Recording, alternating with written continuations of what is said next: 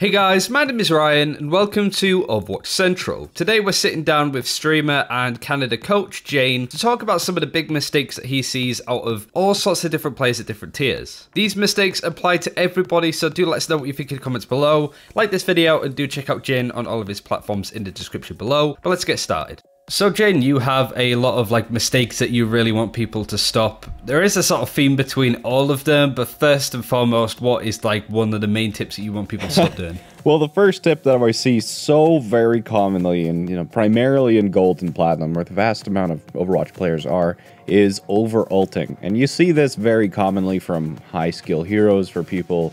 Genji, we always joke about the pro Genji, but he's by far the worst offender for this. Where if a Genji, for example, gets 2 kills and he has his Dragon Blade, he sees, that there's 4 targets and they're all lined up perfectly at 1 HP, and if he pulls out his Dragon Blade, he can get the full 6k. By golly, he's going to go for it. But if you're talking about in terms of actually from a strategic objective, just getting those 2 kills in the first place should have been enough for you to actually win the fight on its own. In that even without ultimates, your team should, not always, things happen, should be able to win a 6v4.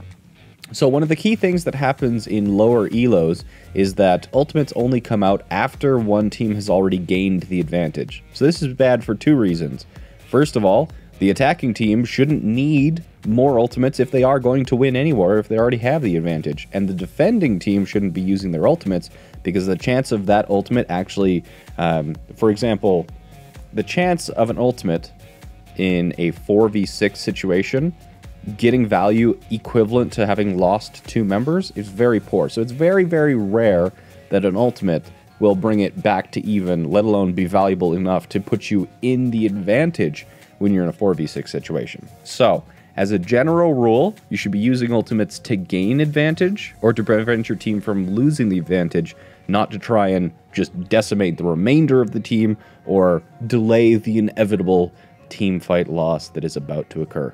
So it varies for hero to hero, but when do you ult in a situation? When do you sniff that opportunity to press Q? You always want to be engaging first on your opponent, even when you're on defense, right? So if you're playing Genji and you have your Dragon Blade and you're on defense, then what you want to be doing is making sure that you are using your ultimates on the opponent even though you're on defense. Whether that's based on an opponent making a mistake or whether it's just simply you're ready for them to push through in a certain location on the map. If you ult on the opponent, that gives you the higher chance of being successful and turning the fight in your favor. Even if you only get 1 kill with your Dragon Blade, that's all that's necessary to give your team the advantage, and they have a much higher likelihood of actually winning the fight as a whole without the assistance of ultimates from there on. So being proactive instead of reactive. Proactive instead of reactive, and if you've already won the fight, don't ult to get play of the game. It's going to look damn cool at the end of the game, but strategically, it's a waste. What is next on the list of mistakes that you think people should really stop doing after almost 3 years of the game?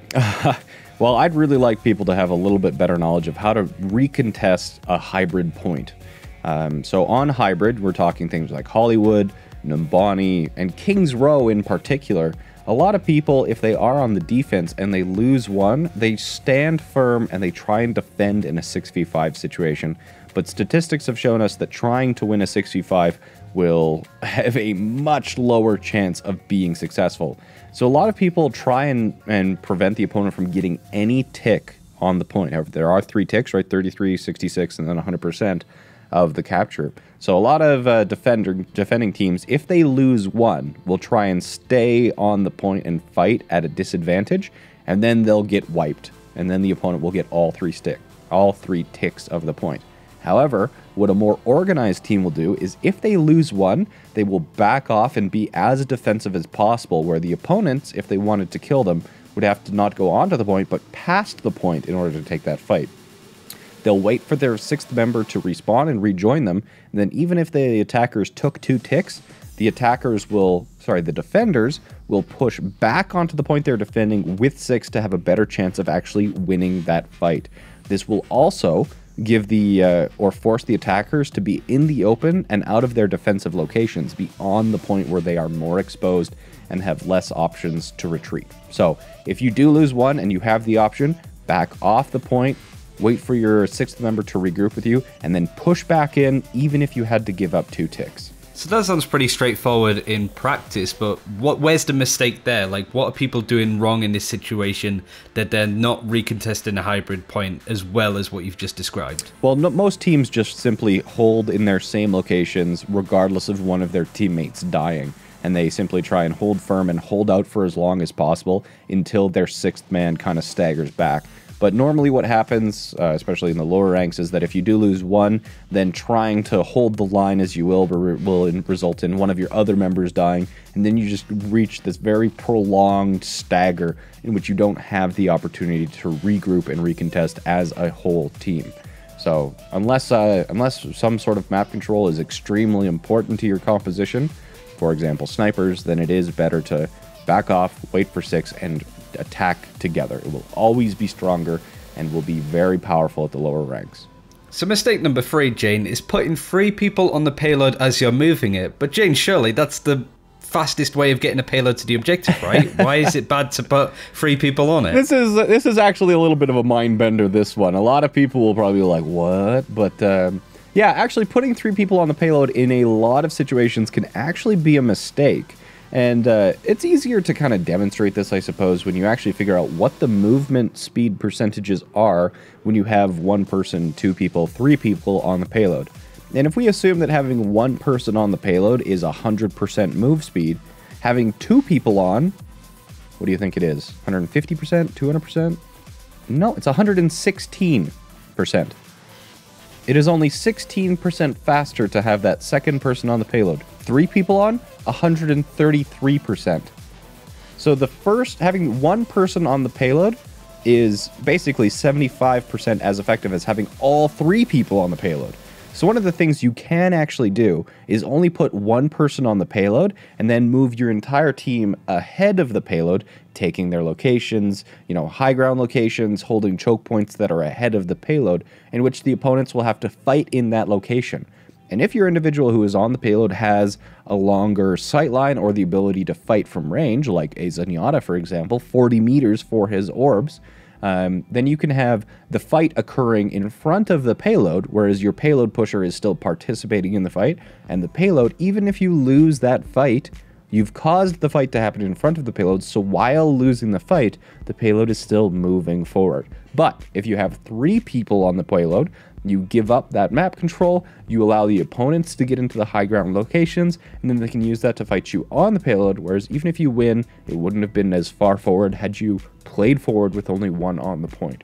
So let's talk a little bit about 2CP, one of the more hated game modes within Overwatch, because attacking the final point can be somewhat complex a lot of the time and it's really difficult. What kind of tips or mistakes do you see when it comes to attacking point B on 2CP? It's another kind of hidden mechanic on 2CP here, in that a lot of people don't realize that there is actually a way for you to delay the opponent's respawns, the defender's respawns, that is. Everybody knows that in overtime, defenders will have delayed respawns. However, 2CP has a mechanic where if you have more attackers on the point than defenders, then the defenders' respawns will be slowly increasing in duration. And this actually goes on until 75 seconds this advantage has been held. So this can happen over quite the duration of time. So for especially on maps like Hanamura, for example, where high ground is very, very beneficial to the attackers, it can happen where by merit of holding that high ground in order to give you better kind of sightline and effectiveness onto the people who are trickling onto the point, if you only have like 1 person on the point ticking it up, not only are you going to be getting that percentage capture slower, but you only gain the delay on the defender's respawns if you have more attackers on the point than you have defenders. So if you have 2 people on the point attacking and they have 1 defender, then their respawn timers are growing longer and longer in duration. However, if you have 2 on and they have 2 on, it's even, and if they have more defenders, then the respawns will be heading back down towards 10 seconds. So, basically, make sure that you are aware that having more people on the point on 2CP will actually slow down the respawns of the defenders. So we've spoken about Hybrid, we've spoken about Pure Escort, and now 2CP. Surely you've got some great tips for control as well. Well, there's always the kind of the question on control about whether you actually try and fight a losing fight, if you try and stall out to get a few more percentages, because is, 2% extra on the control point worth a Diva mech's worth of ult charge? And these decisions are very difficult to make. But if you're going to remember anything about control, remember the number, the magic 85%. And 85% on most maps, all maps are slightly different, but 85% is generally considered the number at which, if the opponent takes a point from you past 85%, that is their final fight. So if you kind of captured the point first, and then the progress was ticking up, and if the opponent takes it from you at 86%, if you take it back, they will not have an ability to get a second fight. They may be able to stagger onto the point, but they will not have the ability to regroup as 6. So if you're ever trying to stall it out before you lose and you're throwing one person on a point at a time, there's no way you're going to win the fight. You just want to control the point for as long as possible. If you're past 85%, don't try and delay the point any further.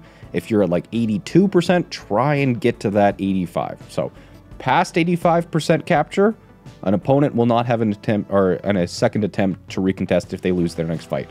Below 85%, they will. So when staggering and trying to get just as much control percentage as possible, remember that 85%. As well, you can also use it to kind of change how you're defending, where if the opponents are at 86% to their capture and you're on defense, then you know that if you lose this fight, you're not going to have the ability to have a second one. Unless, of course, you have a Lucio, which does change things slightly, but I'll leave that to people to figure out. So there's 5 solid sort of mistakes or tips to help alleviate some of the mistakes that you see. Any final things that you want to sort of give us before we go? And thirdly, where can people find more from you? Yeah, I suppose my last generic tip is if you are ever playing ranked, and for example, if this video does inspire you to try out ranked, just remember that not all games are winnable. So take your losses in stride, keep grinding, keep improving, and just try and enjoy the process as much as you possibly can, because Overwatch is a fun game, despite what everyone might say. My name is Jayne. I'm a professional Overwatch coach for Team Canada this year during the World Cup, and I also stream on twitch.tv/Jayne. That's Jayne. I hope you enjoyed my tips. For many more, come on and check me out on Twitch. I'll be glad to see you. Thanks for the invite, Ryan. I had a lot of fun.